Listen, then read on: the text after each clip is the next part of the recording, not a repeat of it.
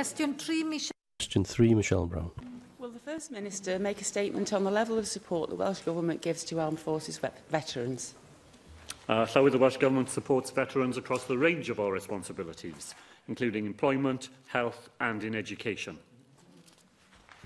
Thank you for that answer, First Minister. There are 51,000 veterans in North Wales alone, and although we have Veterans NHS Wales, there are only 3 psychologists to look after their mental health needs. That's clearly not viable, but that isn't really what I'm driving at here. But having said that, I don't think it's fair to expect government and the NHS to do everything, and we should be encouraging self-help whenever possible.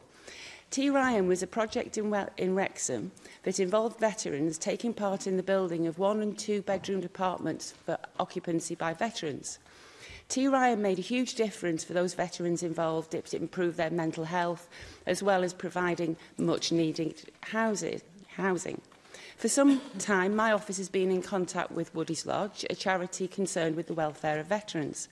Like me, they see how self-build projects can benefit veterans and that around North Wales there are plots of unused brownfield land that could be used for these projects, often owned by local authorities. So would you agree to meet with myself and representatives of Woody's Lodge Charity for Veterans to see if we can develop a way to locate and release unused local authority land for future veteran self-build projects?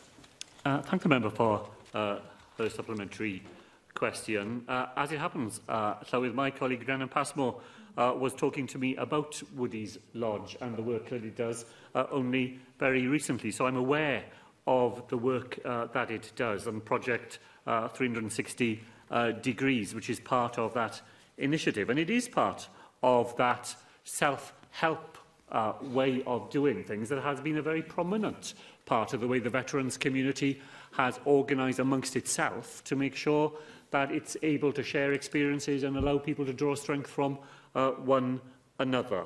Now, my colleague Alan Davis, nearly a year ago, committed to a scoping exercise to identify any perceived gaps in service delivery for veterans and their families here in Wales. And the expert group that we have set up to carry out that scoping activity and other things will engage with service charities, including Woody's Lodge and the 360-degree project, to see if there is more that we can do to ensure a collaborative approach between what public services can provide for veterans and those many ways in which veteran organisations mobilise themselves to help their own members. Darren Miller.